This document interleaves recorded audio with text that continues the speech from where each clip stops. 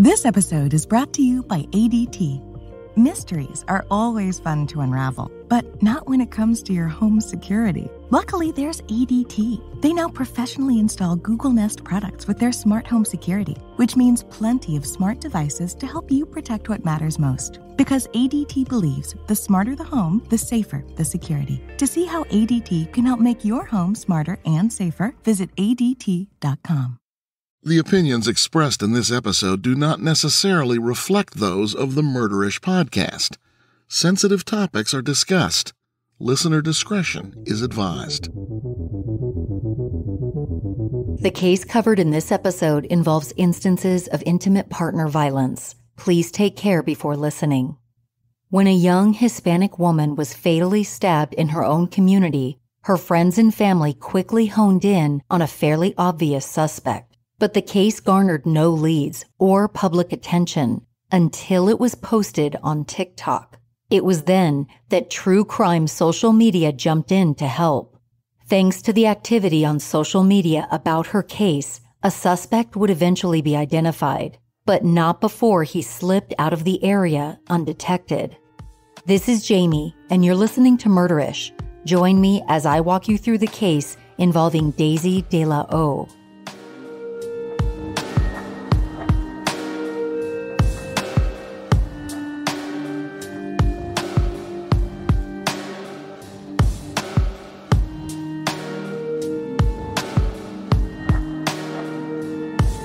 This case takes us to Los Angeles County, to the city of Compton. The city has a notorious reputation in pop culture for violence and poverty tucked right up against the glitz and glamour of Los Angeles. The city garnered worldwide attention after gangster rap became prevalent, and big-name rappers like Dr. Dre, Eazy-E, and Kendrick Lamar featured their hometown in the lyrics of their songs. Although it earned the distinction as being a good city in which to start a business in the mid-1990s, Compton's poverty rate has remained in the double digits, climbing from about 12% then to a little over 19% now. Residents of Compton are nearly 3 times more likely to be the victim of violent crime in comparison to the national average.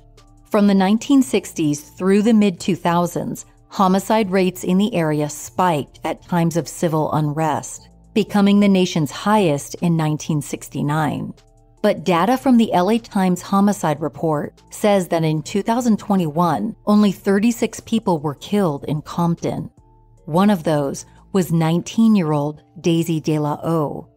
On February 23, 2021, Daisy's body was discovered face down in an alley right next to her home.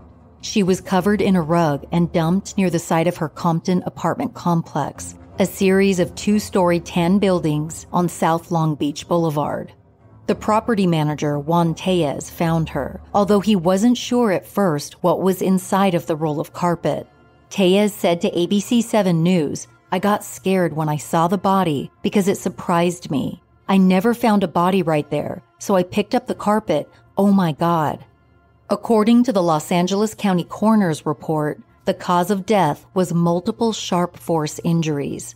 Daisy had been stabbed to death. Leo Sanchez, a Los Angeles Sheriff's Department homicide detective, later testified there was a substantial amount of blood on her face, and there was a large laceration in her neck below the chin. Sanchez estimated the wound to be 4 to 6 inches long, and said there was a bloody kitchen knife lying near her body. The detective immediately tagged it as the most likely murder weapon. Ray Lugo, another LASD detective who'd been put in charge of the case, called Daisy's mother, Susan, a few hours after they first discovered the body. At that point, they weren't certain it was Daisy. Lugo asked Susan when she had last seen her daughter, which didn't alarm Susan at first. Daisy had stepped out the night before, vague about her purpose, and Susan figured she had stayed the night at her boyfriend's house. Daisy knew her mother did not approve of her boyfriend, so Susan figured that she just hadn't mentioned him in her plans. But when Detective Lugo asked Susan about that boyfriend the next day, she suddenly felt like something had gone wrong. Susan told New York magazine's The Cut, "When they said that, my heart sunk." Daisy had admitted a few months earlier that her on-again, off-again boyfriend sometimes physically abused her. And after that, Susan had banned him from their apartment. Daisy continued to see him elsewhere, but about a month before she was murdered, her mother said Daisy had told her she was done with what's-his-face for good. Susan told The Cut, "I honestly think she had broken up with him so many times before, but this time I think she really didn't love him anymore. I really believe it, and I think that's one of the main reasons the murder happened." Susan said that she, Daisy, and Daisy's grandmother were watching TV in the family's apartment the night of February 22nd. Daisy got a text message at about 10 p.m. Although she normally didn't pry through her daughter's phone, Susan said she could see from her position on the couch that the message was from Daisy's supposed ex. Daisy saw her mother's unhappy look and reassured her that she'd be right back. Susan said to The Cut, "I kind of looked at her and then she said, 'I'll be right back.' She didn't think anything else about her daughter's absence for the rest of the night, except to be a little disappointed that the ex had once again secured his grasp on Daisy." A dreaded call from the LASD came the next day. Susan was at work when she heard about Daisy, but got a coworker to drive her home to the apartment complex where her daughter still lay on the ground, roped off with yellow crime scene tape. Susan said she screamed, "Where's my baby?" over and over, but she got no response from the police and forensic workers already on scene. Finally, Susan spotted a body bag and she said, "I collapsed and started screaming." Although Daisy's family and friends all immediately suspected her abusive boyfriend, the police were much more cautious with their initial theories. This, Detective Lugo told The Cut, was because they had to be 100% certain with no doubts before they named a suspect. The boyfriend was definitely on their list of possibilities, but the evidence on the scene was by no means conclusive. A surveillance camera on that side of the apartment buildings had caught footage of a figure pulling what looked like Daisy's body on the morning of February 23rd, but the figure wasn't clear, just a blurry male human shape without any details, which made the footage useless. A 13-year-old boy would also come forward as an eyewitness, but not until much later in the investigation. Detective Lugo said in the article, "A whodunit such as Daisy's case, they're not easy to solve. It takes a while. What if she was attacked by a stranger? In that area, they find girls there. We can't make a mistake. We have to be positive, and we have to prove it. It wasn't that obvious." The people who took the case into their own hands later, however, maintained that police did not start with the obvious theory because Daisy was Hispanic. That sense of injustice would end up driving her case to the top of a huge grassroots movement propelled by social media. Daisy Marisol de la O was born on August 29, 2001, to her mother Susan Salas and her then-husband. They lived together with Daisy and her two brothers in Huntington Park, California, in one of the many single-family houses that dotted the suburb. When Susan and her husband got divorced, she moved the kids with her to Compton.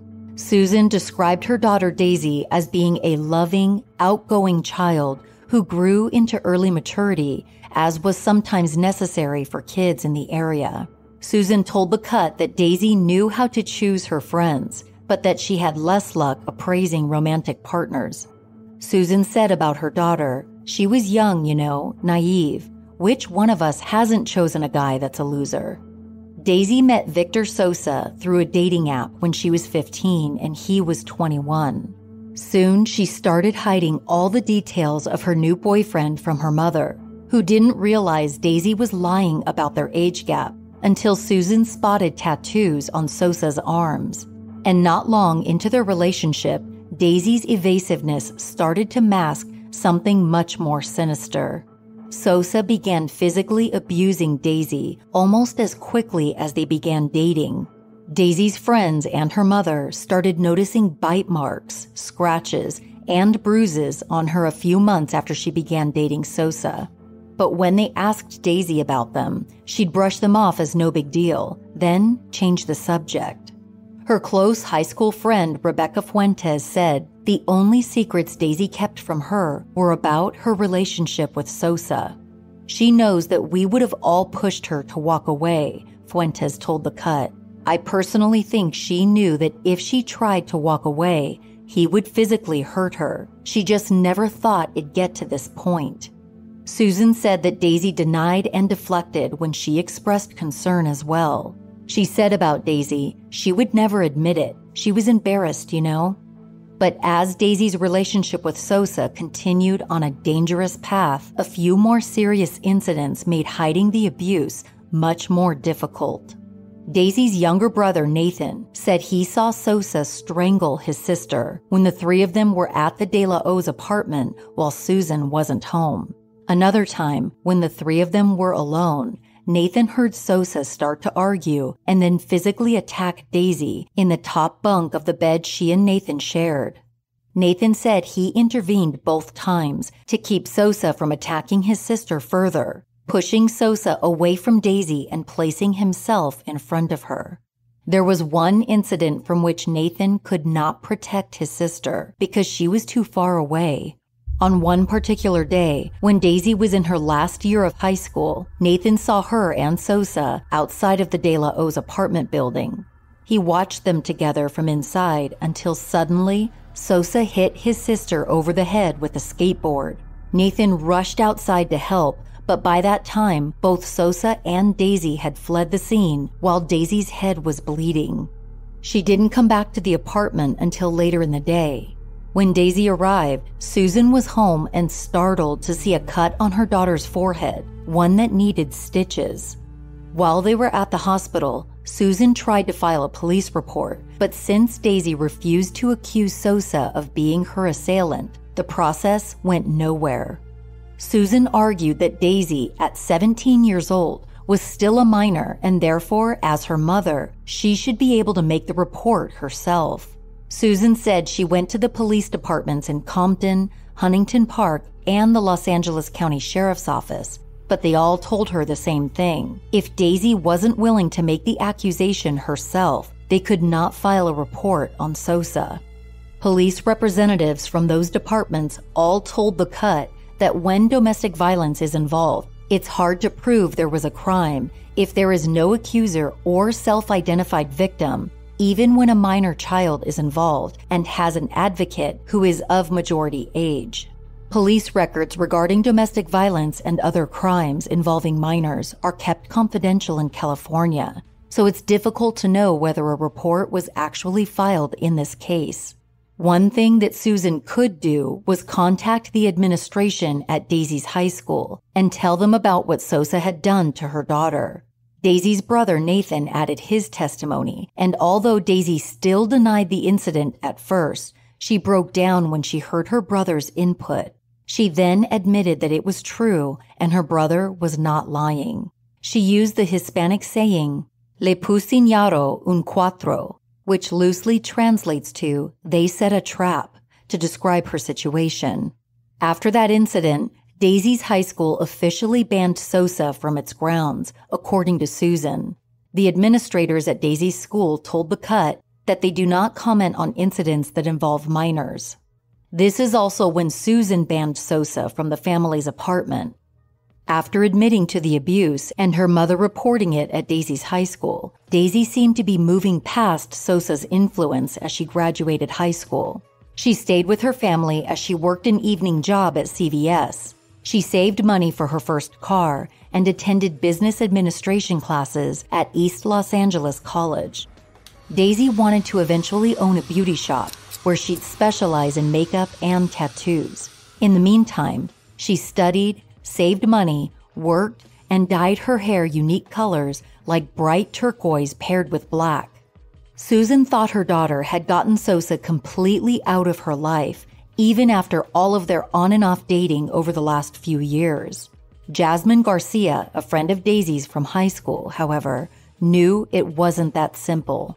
Jasmine told The Cut, Daisy's also not the type of person to leave a person hanging. If a person was doing bad, she'd check up on them. Even if she tried cutting ties, she wouldn't do it completely because she cared too much. Jasmine thinks that Daisy's sense of protective kindness is the reason she answered Sosa's text message on the night of February 22nd.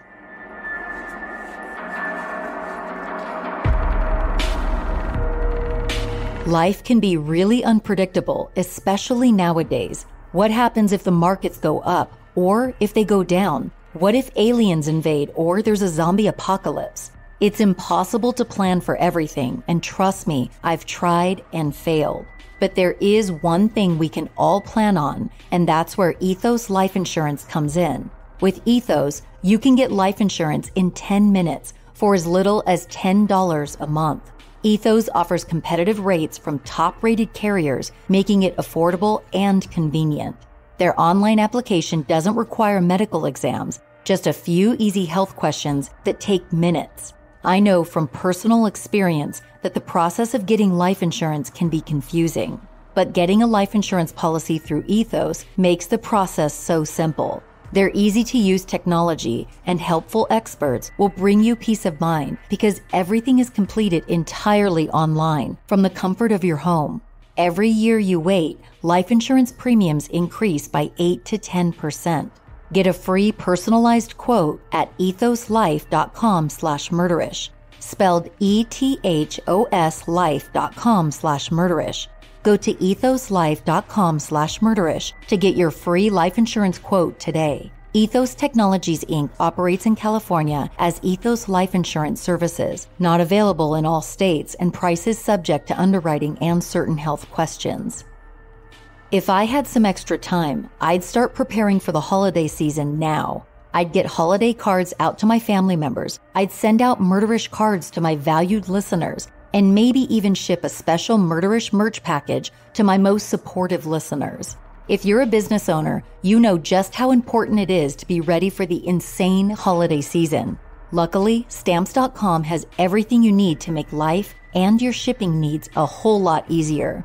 Stamps.com is basically the post office you can access from anywhere 24/7. For over 2 decades, Stamps.com has been indispensable for over 1 million businesses. And since rates are constantly changing, Stamps.com offers a switch and save feature that allows you to compare different carriers and rates just to make sure you're getting the best deal every time. You can protect your margins with huge discounts on USPS and UPS rates with as much as 86% off. It's a stress-free solution for every business. All you need is a regular computer and printer. Get ahead of the holiday chaos this year. Get started with Stamps.com today. Sign up with promo code MURDERISH for a special offer that includes a 4-week trial plus free postage and a free digital scale. No long-term commitments or contracts. Just go to Stamps.com, click the microphone at the top of the page, and enter code MURDERISH. From its start, the investigation into Daisy's murder frustrated those close to her. The only immediate media attention it received was a paragraph from a local TV affiliate, KTLA, which was as short and anonymous as the LA County Sheriff's Department press release it was based on.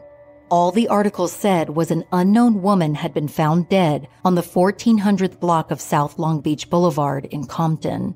No other details were known, or at least publicized at that time. And that's how Daisy's case stayed for months. Head Detective Lugo claimed that Sosa had always been a person of interest and that the department was working its way through investigation procedures as best they could from the start. He said that there were several important reasons why they didn't immediately arrest Sosa or anyone else. Detectives had to take time to review evidence from the scene, which included an attempt to match DNA from the bloody knife to Sosa. Due to an unspecified previous criminal charge, law enforcement already had Sosa's DNA on file, but processing forensic DNA can take weeks. Lugo emphasized to the Cut that they had to be absolutely sure they had enough evidence against Sosa before making an arrest. Lugo said about the case against Victor Sosa, there was doubt. There was always doubt. We can't be wrong. Unfortunately, a murder investigation is not a movie, and sometimes it takes a little time. And the reason it can take a little time is because we can never be wrong, ever. And if we're not sure, we have to wait. And in this case, that's what happened. Lugo indicated that detectives had to do an extensive verification of evidence in Daisy's case, while doing the same thing for another dozen or so cases at the same time. Law enforcement didn't have any eyewitnesses at first, and Lugo said that people in the area tend to mistrust police in general, so it was difficult to get the community to cooperate. Jasmine, Rebecca, and Susan voiced the collective doubt of Daisy's loved ones the loudest. They all experienced patience that wore thin as they saw the months go by with an obvious suspect, Victor Sosa, running free. Susan remembered the 3 separate police departments who wouldn't take her report about her minor child getting beaten up by her older boyfriend. Jasmine thought about all the Hispanic, Latino, Black, and other victims of color who were regularly ignored by the media and police. Then, Rebecca took to TikTok, which would turn out to be a very smart move. As May of 2021 dragged on and nothing had progressed, Rebecca used her personal account to send out a plea using the hashtag #JusticeForDaisy. Her TikTok on May 26th highlighted her charismatic friend in a montage style. Her post began with the scant details of Daisy's murder superimposed onto a photo of her enjoying a carnival. It transitioned into photos of Sosa, details of how he'd abused Daisy, and a plea for TikTok to do your thing, to spread the information everywhere so that as many people as possible would help propel Daisy's case to justice. The TikTok worked better than she imagined. Her phone was blowing up with messages about how crazy it was that viewers, even those in the same LA area, were learning about Daisy's case from social media instead of the news. Millions of replies and uses of the hashtag #JusticeForDaisy produced a bigger crowd of sleuths on the case than the police could ever do. Rebecca had been on the app long enough to see several other true crime stories resolve themselves through social media posts. Most recently, the case of Gabby Petito, a young woman who went missing while on a cross-country trip with her fiancé, had garnered hundreds of millions of views on Instagram before her remains had been found and her fiancé confessed to her killing.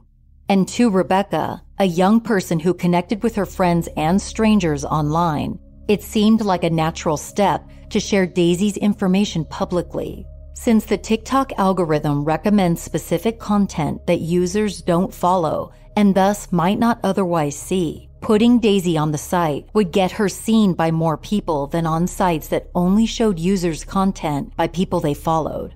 Social media has become a major aspect in criminal investigations since its inception.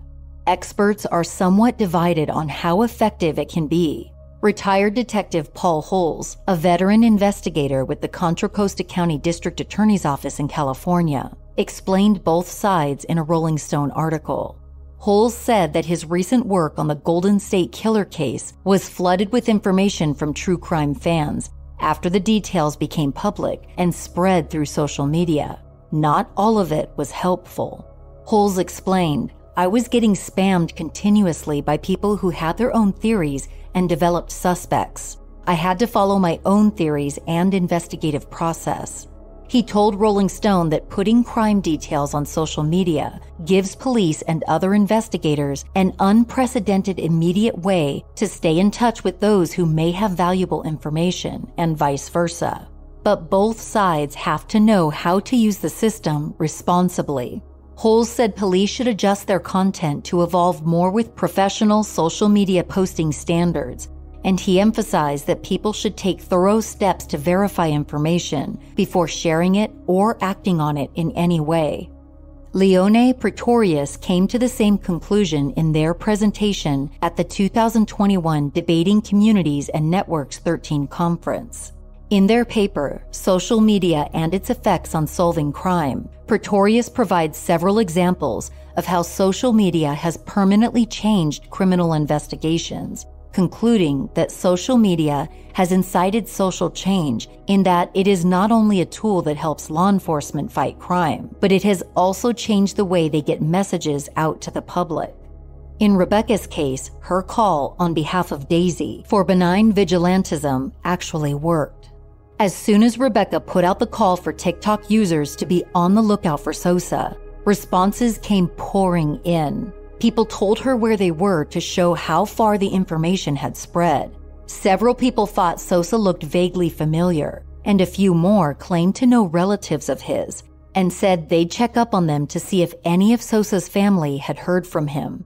At the same time, Susan's cousin Noemi set up a public Instagram account called Justice for Daisy to get the word out on a different platform. Only a few social media users offered any actual tips on the case, but the flood of support helped in its own way by propelling Daisy's story into coverage from the mainstream media. The LA County Sheriff's Department finally declared Sosa an official suspect and put out a wanted poster in late June of 2021. They posted it on the department's own Facebook page, bordered with yellow and stating, "Wanted for murder." Local outlets picked up the investigation again, this time using Daisy's name and the poster to flesh out the initial scant homicide report. The poster described Victor Hugo Sosa as being 25 years old and Hispanic. He was listed as being 5 feet 6 inches tall and weighing 130 pounds. His photo shows a smoothed-faced young man with a wispy black mustache over his slight smile. In the image from 2017, the hair on top of his head is much thicker, grown into black waves that reach between his ears and shoulders. His eyes are brown under thick but straight eyebrows. The poster also stated that Sosa should be considered armed and dangerous, and that he tended to use a skateboard and public transportation like the local bus to get around.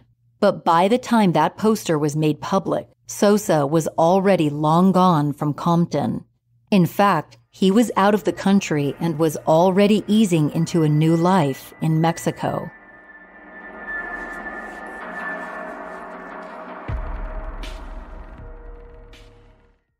Process. It's a small word with big implications, because whatever an idea starts, a process gets done. It's how big talk drives real action and people achieve their best work. At Smartsheet, we're in the process business, the go-to for managers who love pulling in the right combination of data, tools, and people from across the company to make it happen. One platform, every project, any scale. It doesn't get bigger than that. Smartsheet. Power your process. Visit smartsheet.com/power your process. This episode is brought to you by Paycor. Paycor empowers leaders to build winning teams. With Paycor, leaders can recruit, onboard and train employees, set goals, and drive performance. If you're a leader, everyone depends on you. Who do leaders depend on? Paycor. Learn more at paycor.com/leaders. Exactly who discovered Sosa's location and how is somewhat in dispute. Susan and Noemi say that Noemi received a video clip as a direct message from the Instagram account she'd created. The DM claimed that the sender recognized Victor as a coworker at the Papas and Beer bar in Rosarito, Mexico, and had taken the video to send Noemi as proof. Noemi took screenshots before the video disappeared and sent them to Daisy's mother, Susan, on July 1st. Noemi had been getting tons of replies and tips that didn't end up going anywhere, and she had started acting as a vetting system to keep Susan from getting overwhelmed and even more frustrated than she already was. But that first day of July was different. Noemi caught Susan while she was driving and told her to call her back.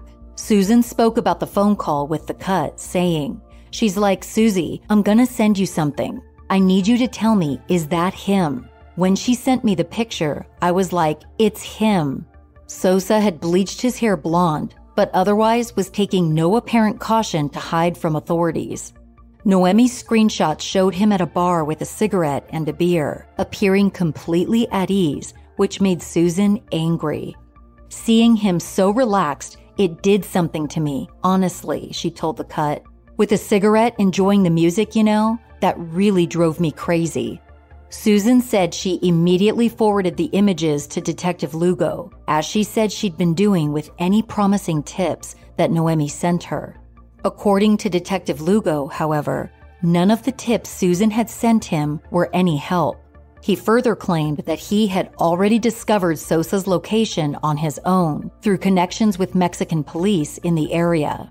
In a Los Angeles Times article about the process, Lugo did say that the department received the information through a social media account, but he said it wasn't from Susan or Noemi. Looking at the bigger picture, it didn't matter who discovered Sosa's location. Just a day after police got the tip about his new location on July 2nd, Mexican police arrested him. Sosa was extradited to California and charged with the first-degree murder of Daisy De La O. Victor Sosa was held on $2 million bail at the Los Angeles Men's Central Jail. He pleaded not guilty, but several previously unknown witnesses would contradict that at a September 2021 preliminary hearing. First, Daisy's grandfather testified that he had seen Sosa staring into the family's apartment the night of the attack before Daisy went out to meet him. A young boy also claimed to have seen Sosa at the crime scene the next morning. The defense questioned the reliability of both witnesses since neither of them had come forward with this information before the hearing.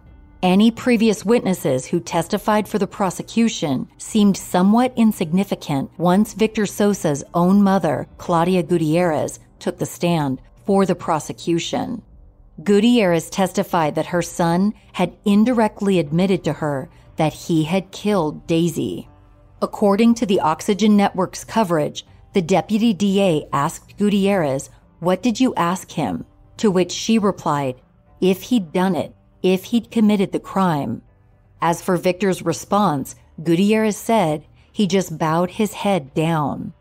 After that, Gutierrez told The Cut she encouraged her son to do the right thing and turn himself in. In addition to the eyewitness accounts, investigators who worked on the case testified, describing Daisy's fatal wounds in detail. On September 7, 2021, the LA County judge in charge of the hearing ruled that there was enough evidence to proceed with a criminal trial. Continuing to harness the momentum she'd garnered on TikTok, Rebecca made sure that Daisy's case remained in the headlines until the very end to guarantee what she considered the proper punishment for Victor's crime. Noemi also kept the Justice for Daisy Instagram account up to date throughout all of the legal proceedings. Both Rebecca and Noemi believed that social media had been instrumental in bringing national attention to Daisy's case and keeping her there until Sosa could be apprehended. Rebecca told The Cut, "I believe he would still be out there. The only reason he got caught was because someone recognized him from the videos we were making." The TikTok and Instagram account also served as a way to solicit extra support for Daisy's family. Sosa's court date was pushed back several times throughout the early months of 2022. Because of the numerous delays, legal fees, and time off from work for Susie to attend court proceedings, Daisy's mother had a difficult time making ends meet. Noemi created a GoFundMe for her cousin and used the Instagram account to ask for contributions. At the same time, Rebecca encouraged her audience to rally outside the courthouse and advocate for a harsh sentence.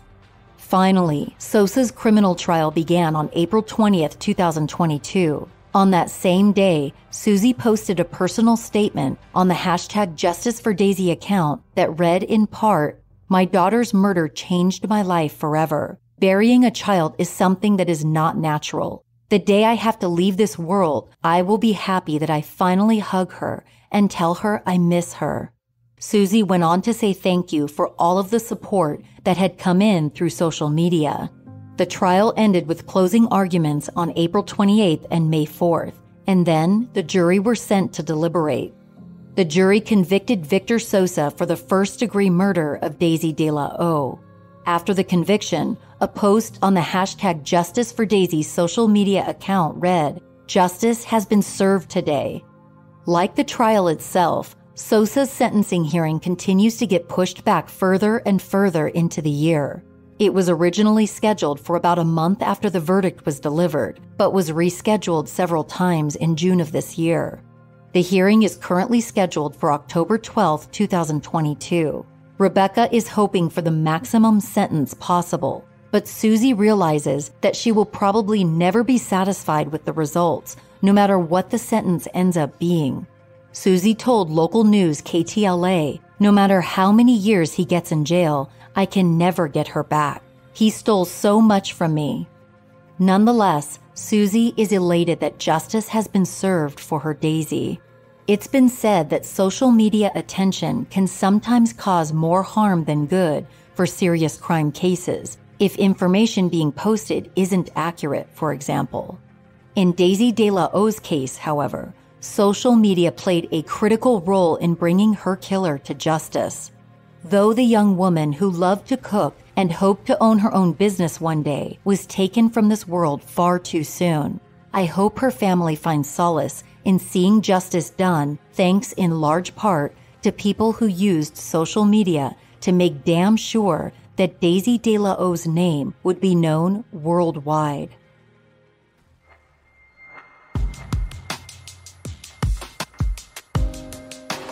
Thanks for joining me on this episode of Murderish. Don't forget to check out my newly upgraded Patreon perks. Murderish Behind the Mic Patreon membership is a great option for those who've listened to every episode of Murderish and don't want to wait for the next one to drop, because bonus ad-free episodes are one of the perks available for Murderish Behind the Mic patrons.